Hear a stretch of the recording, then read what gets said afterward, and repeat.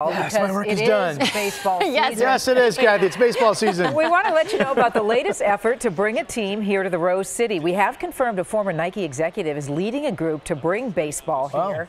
Keely Chalmers has this latest update. When it comes to Major League Baseball in Portland, emotions are mixed. Yeah, I think that'd be cool. I don't care about sports at all. I think it'd be great if we got a team. Like we've always wanted one. That's always been the dream here in Oregon and in Portland. Well, like it or not, it now looks like that dream is a bit closer to becoming a reality. The local group, the Diamond Project, is actively talking with the city of Portland to build a Major League Baseball stadium.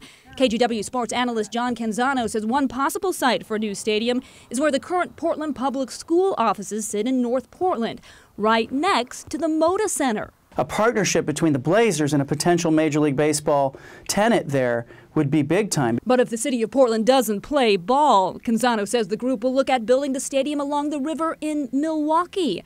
Canzano says if we do get a stadium, a Major League Baseball team will likely follow, such as the Oakland A's, for example. Suddenly, Portland, if it has its arms open and a stadium in process of being constructed, becomes a pretty attractive place for the Portland A's to end up. But if we got the A's, I'd be super stoked. Canzano says the stadium would likely be a smaller ballpark, around 35,000 seats, with a more neighborhood feel. And it would be accessible to lots of public transportation, something we found important to the public. Either put plenty of parking or make it really, really reasonably accessible by public transit.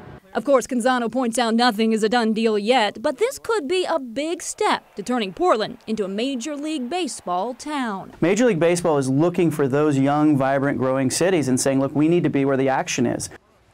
We certainly fit that bill, and Keely did check with the mayor's office. They wouldn't say anything official, but John Canzano is saying we'll probably hear something more concrete from this group later this week. All right. If it's a young city, I'm going to be asked to leave. That's why you live in Vancouver. I'm getting too old. Oh, yeah, you're right. All right.